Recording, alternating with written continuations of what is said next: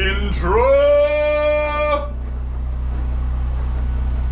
Hey everybody, welcome back to the Sawmill. On the bed right now we have a piece of eastern white pine. This log is kind of a lesson log for us. We were traveling around town and we happened to see a tree service in the middle of taking down this twin pine. It had a single base and split. It's a very large pine. We got 4 pieces out of it, but the mistake we made was when we were driving by, they had limbed the top and they had the 2 uprights still standing up. We went there, looked at it, scaled it as it was standing, and then made an offer for the 4 pieces that were going to come down. Unfortunately, after they were cut, as you can probably see in the video, the center is all red rot. On top of that, while they were standing up, they were so tall that it was difficult to see that there was a huge whip in both of the trunks. So right now, as it sits on the bed, this end is buried into the mill bed, that end is buried into the mill bed, and the middle underneath behind me is still not touching the rails. That's how much of a whip it has in it. So there's going to be a huge amount of loss in this for us. We're going to try and salvage what we can out of it. We're going to do some high cuts. The log is 12'9". On this end it's 27 inches, on the other end it's 30 inches, but what we're going to end up doing is top cutting it and then basically trying to get shorter boards out of it. So even though it's 12'9", it's going to end up being probably 8-foot boards off the top.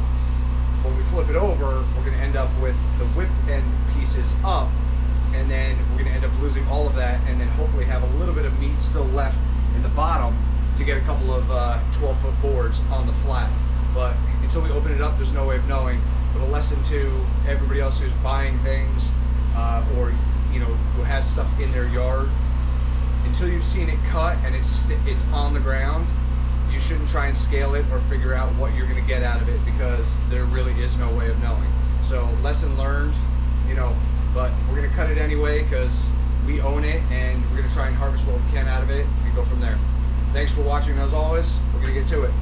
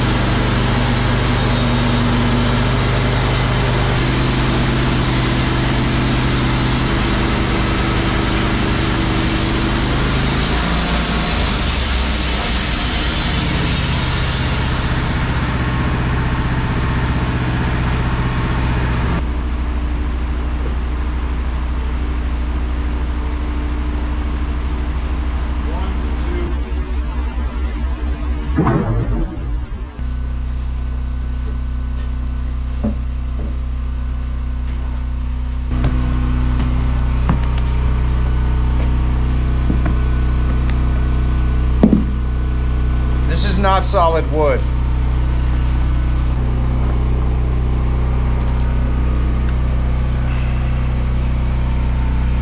So I'm digging at it so that we can kind of find out how deep this goes.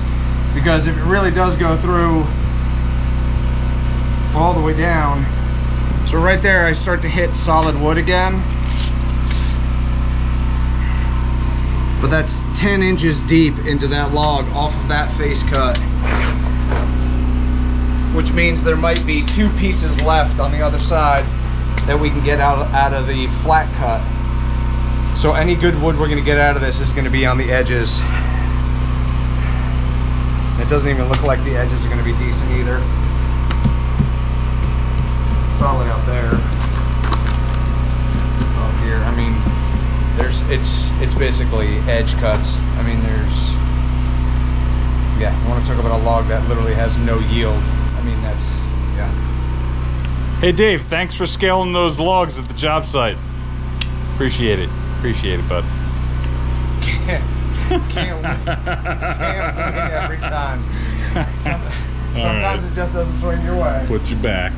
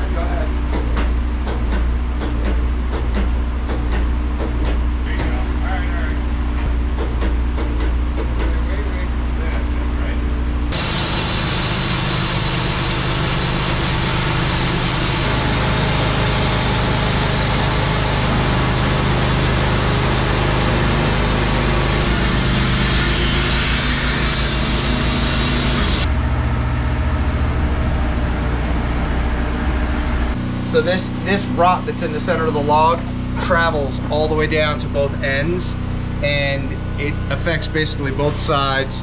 There's a giant knot hole in the top of the log, and the back end of the log over here tapers up and away from us. So even if we roll this thing over, cutting it down, we'd be cutting for sticker stock. And for us, because it's a non-hydraulic mill, chasing that kind of yield doesn't make any sense at all. So we're gonna call it and admit that Dave was totally wrong. And sometimes the size of the logs as they're standing, you get excited because of, you know, the board footage possibilities. But again, you know, I'm the first to admit that basically the smartest thing to do is make sure that you scale your logs once they're cut, sitting on the ground, so you can actually get a good idea of what the actual taper of the log is, the size, and whether or not they have damage or rot or anything else like that. Because, you know, every cut costs you money, and the whole point of cutting all this stuff is to get a good yield. As always, we appreciate you watching. Thank you very much. Don't forget to like and subscribe. Until we see you again, stay safe and be well. All right? Hey, terrific. First of all, admit that Andrew had absolutely nothing to do with scaling these logs. I love how it's we every time there's a massive failure, and then when there's a success, it's like, yeah guys, so I was here, Andrew was sleeping. Admit that Dave was totally wrong.